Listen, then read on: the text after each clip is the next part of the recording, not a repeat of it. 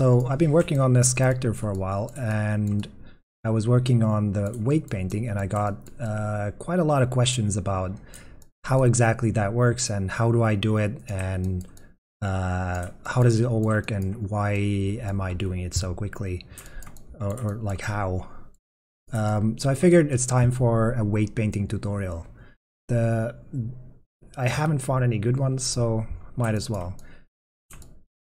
And just to make sure everybody's on the same page, I'm going to start with the basics.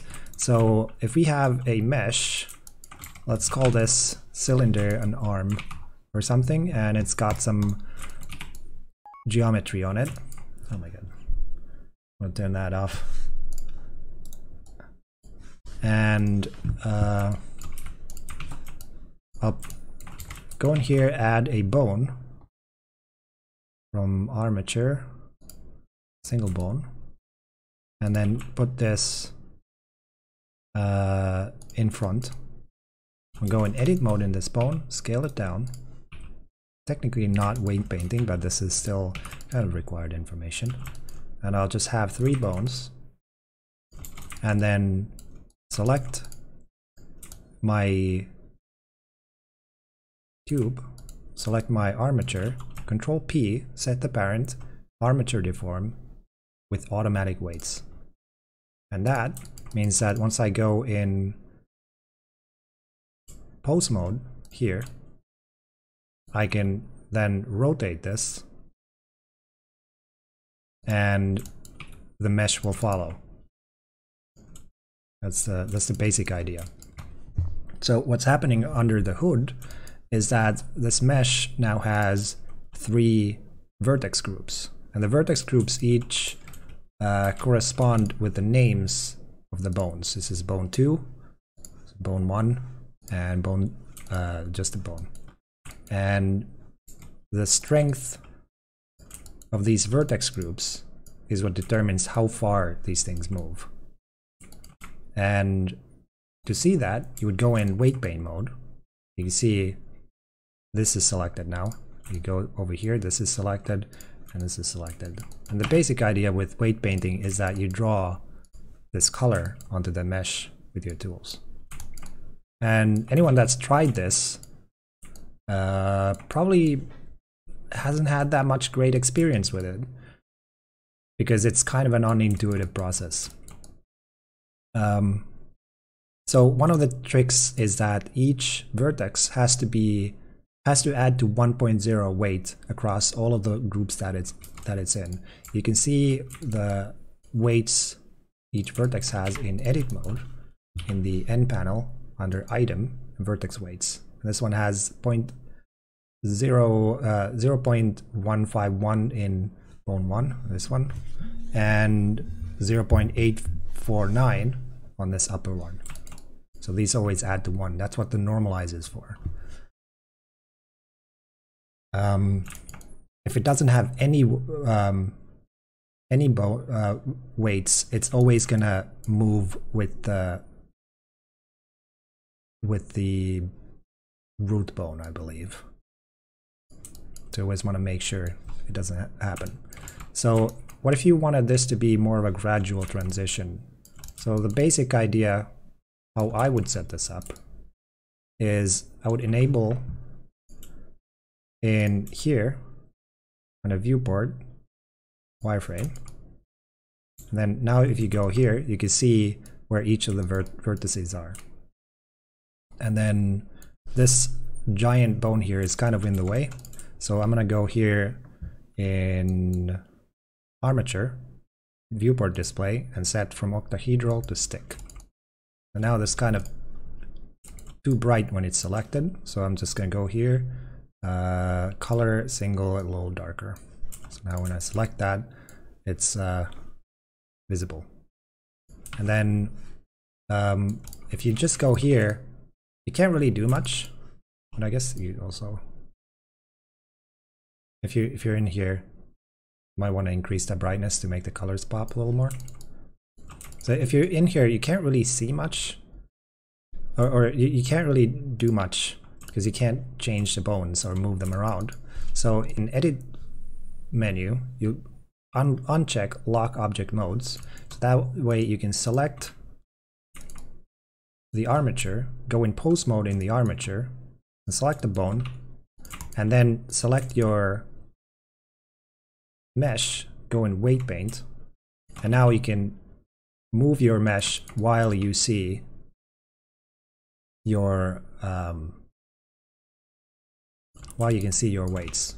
And to reset the rotation, just Alt R. If you if everything's kind of broken and you want it to reset, just select all and Alt R.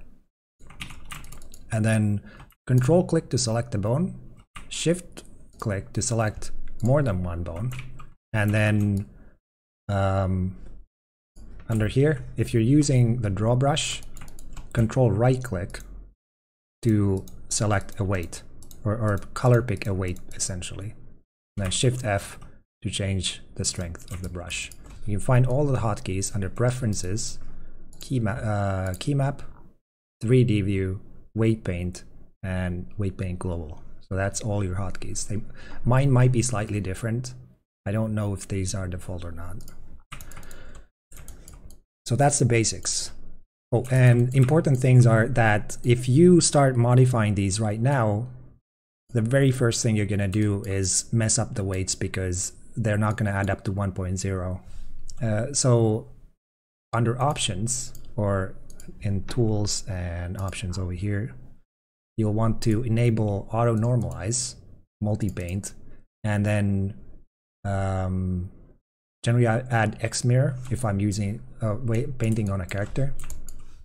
I'll enable X mirror, and because I know my character and this thing is topologically symmetrical, same mesh on both sides, I'll enable topology mirror. And then my most used tool is the smear tool. So in this case, I would just make a big brush, a low strength smear tool, just rotate this around, and then kind of smear the weight around until it looks right. It's important to not pay attention to the color. It's all about how it moves. And that's like how you know it is good, is when it moves right. Here, if I'm trying to smear up, you'll notice that it produces a crease. That's because there's no weight, there's only one group here, so it doesn't know what to put there. So in this case, I would select this and then smear up here. And that way, you're kind of adding onto that and then at the same time removing from this. You'll kind of notice that it's gonna lose some volume here. That's kind of unavoidable. One of the ways to solve that is to take preserve volumes, and that will make it preserve its shape a little bit better. Another thing you can use is smooth corrective, which just tries to return it to its original shape a little bit. Generally, I would want to have those disabled though while weight painting. Those are just things that you add afterwards to make it look a little bit better. So pose mode, weight paint mode, smear, and that's kind of what the basics of what you do. So how would I use that on this character? I know for a fact that the weights on this hand are kind of screwed up, I believe. Right, or did I fix it? Right, okay, so I removed the weights completely. So I'm gonna do the same thing again. Just select my mesh. No, select my mesh, select the armature, and then parent with automatic weights. And this thing is just using multi-res, so I can lower the resolution down to 0 if I want. Generally, I just use at least level 1, and just enable the wires. I'll turn my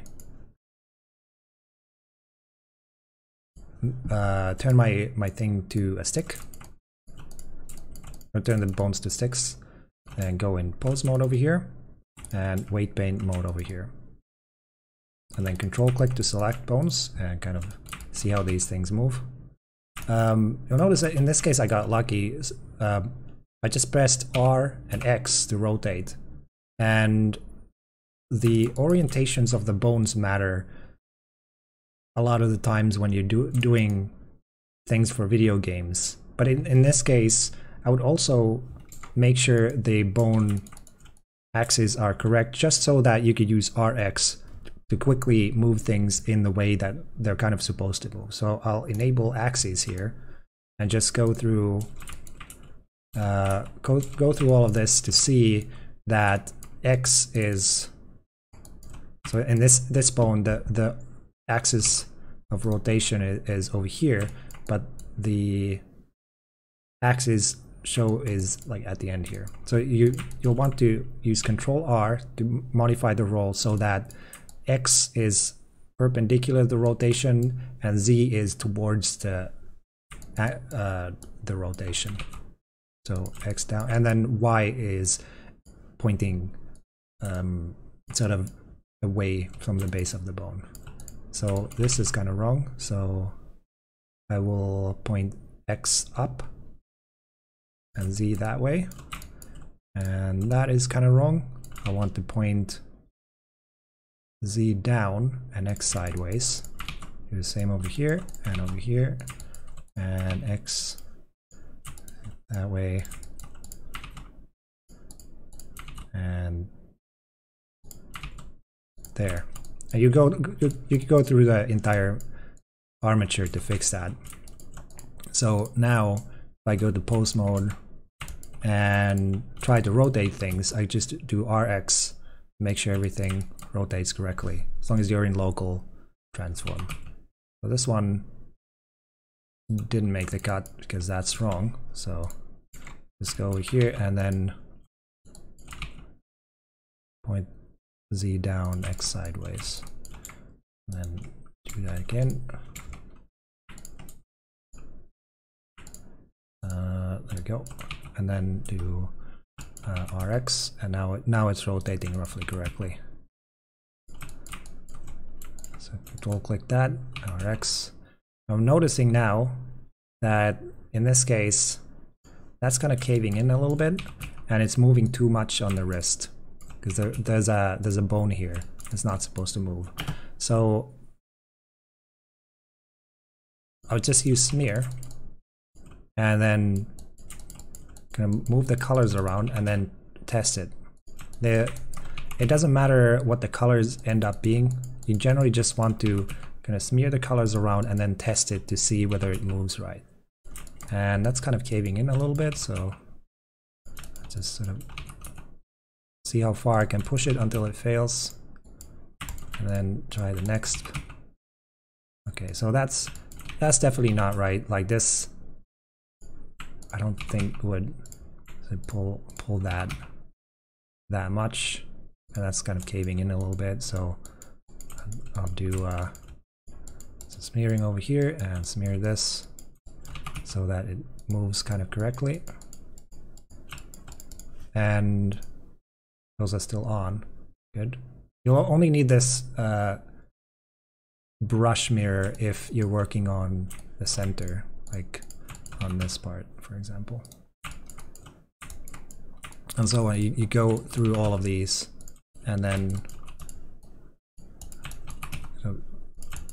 move that around and see that it deforms correctly. And it might be helpful to select multiple and then just RX everything and try to form a fist, for example. And now I can definitely see that that's caving in way too much. So now that I've got multi-paint on, I can smear all of this down.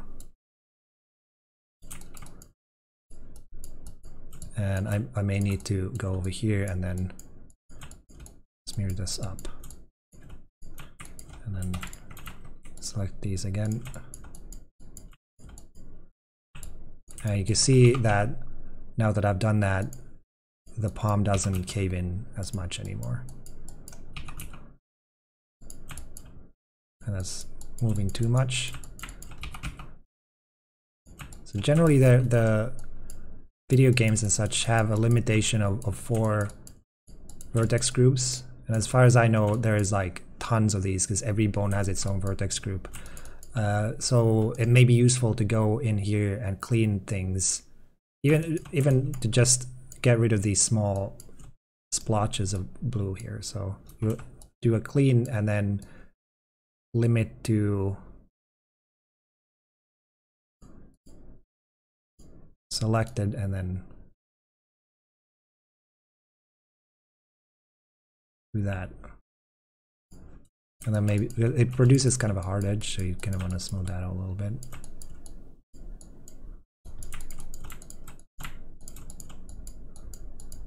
And then if you get kind of a pinch over here, that's what the blur tool is for.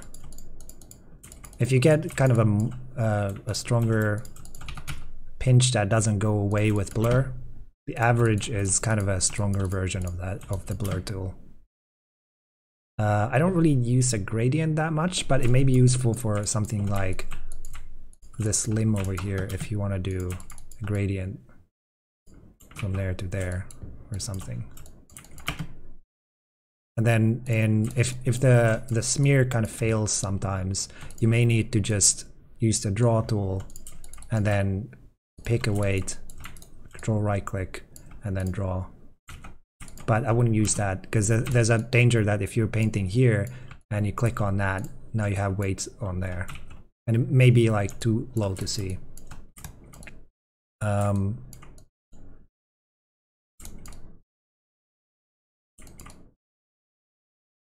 Yeah, so I would just use smear.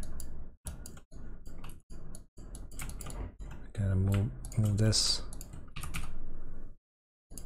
Let's see whether that moves right.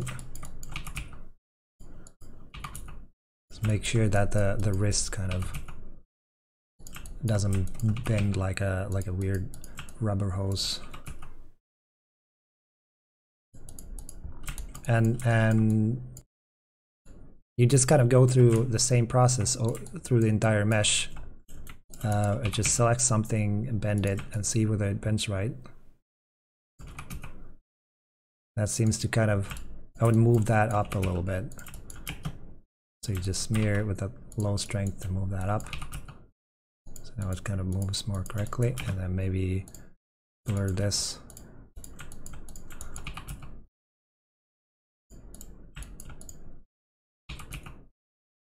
And then maybe move that. That's kind of the rib cage is kind of pulling the spine and the like too much of that, so just smear these up.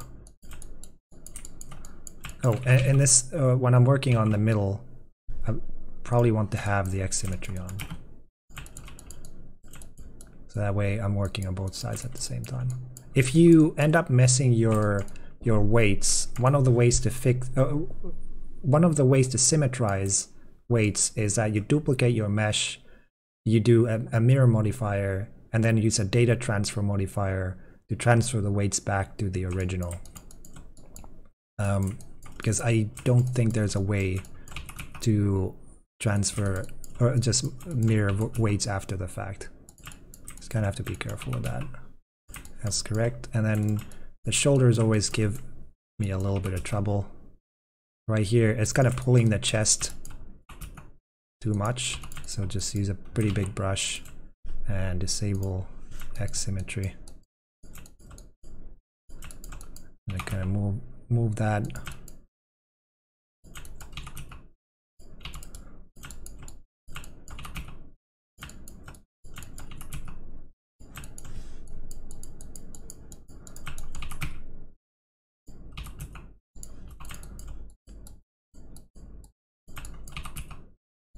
There, and then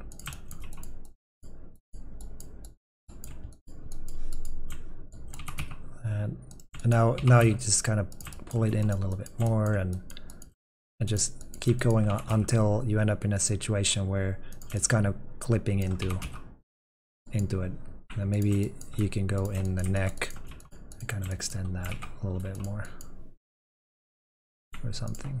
And then the arm usually plays a big role here as well. So definitely want to pull that in.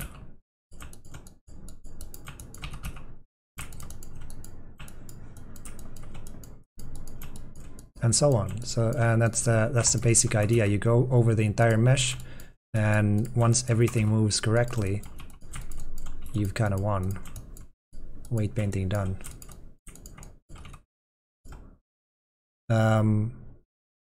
Ooh, sometimes you end up in a situation where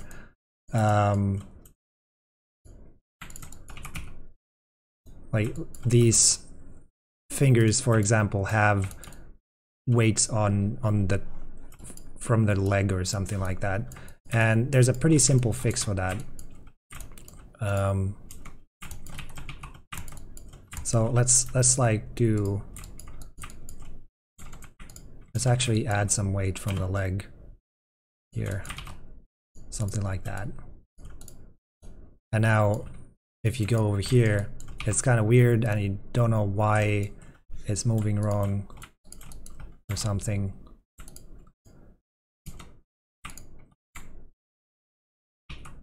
And it might be like any number of things. This is like really common. So the way I would fix that is go in edit mode, select my thing. I know that is left hand index 3 is the name of the bone. I would select the end, like the area that's been affected, and then just Control G in edit mode and remove from all. So that's gonna make these have 0 weight. And then I would do assign to active group. Now there's weights missing from this. So then I go in edit mode and then just normalize all. That will get the weights back on the leg. So now if I move that, that's fine, and the leg doesn't pull anything with it anymore. And if you want to, for example, add these eyes here, you would do parent with empty groups, and then go in weight paint mode over here, edit mode over here, just select this eye, and then do select eye, that's the left eye, and then assign to active group. Then you do select this eye and assign to active group. I guess you could click over here too. I'm just used to using this menu for some reason. And now the eyes are parented. You could use that for armor pieces or something like that.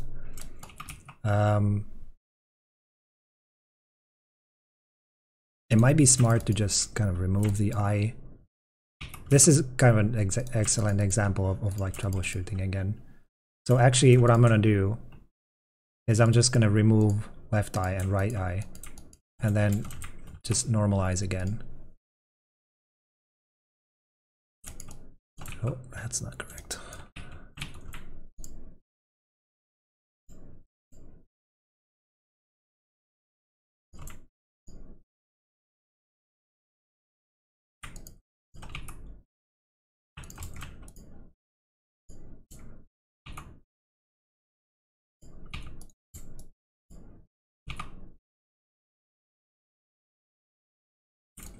Okay. I'll make all this be the head.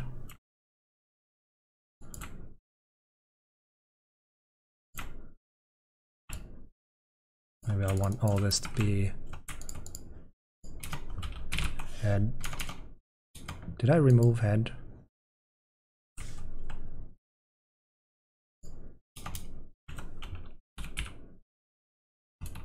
Oh, I guess I removed it.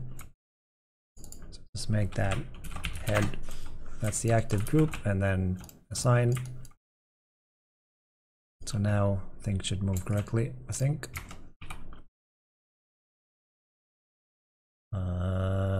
Those have extra weights.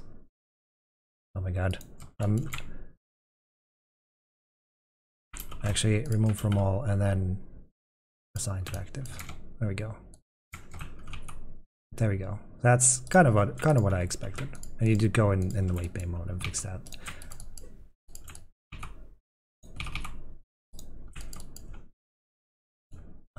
By selecting this, and then you go over here. See, that's kind of weird transition. So then you would just like smear all this up. I think that kind of covers everything that I would need to know about weight painting and all the issues that might come up. Hopefully that will make weight painting less painful for you in the future. I probably missed something very obvious. And if you have any questions, I recommend you come stop by my stream and ask me. That's the best way. I stream every day on twitch.tv/Flotar. 6 years in a row now. So I'll probably be online every day. There we go. That's the head weight painted with the eyes as well. And with the same techniques, you could probably go through the entire mesh and get everything working right. Hope that helps. Thanks for watching, everybody. I'll catch you later.